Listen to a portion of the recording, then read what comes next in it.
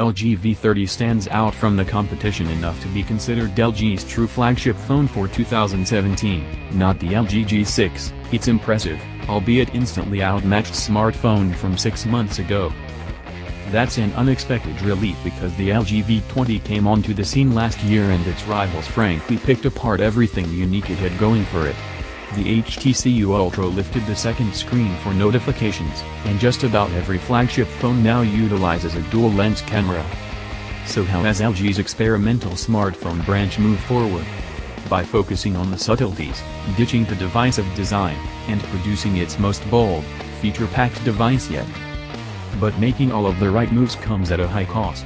$809 in the US, £799 in the UK when it launches in November, and $1,199 Australian dollars in Australia for the LG V30 Plus, the only model this region will be served, which differs only in its internal storage.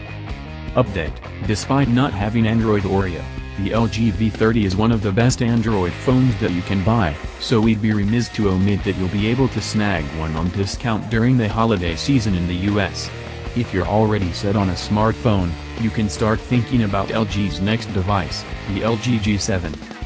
That amount of money will basically get you any flagship phone on the market, or at least most of one if you're on the hunt for the iPhone X, and for some, LG took far too long following the V30's late August announcement to bring it to market. Since then, the Essential phone, Samsung Galaxy Note 8 and Google Pixel 2 XL have been revealed to the world. But even with this stellar year for Android smartphones, LG's nearly bezel-free device easily makes its case for the cash. We've now spent more than enough time with the final review unit and have worked to sweep through each and every feature.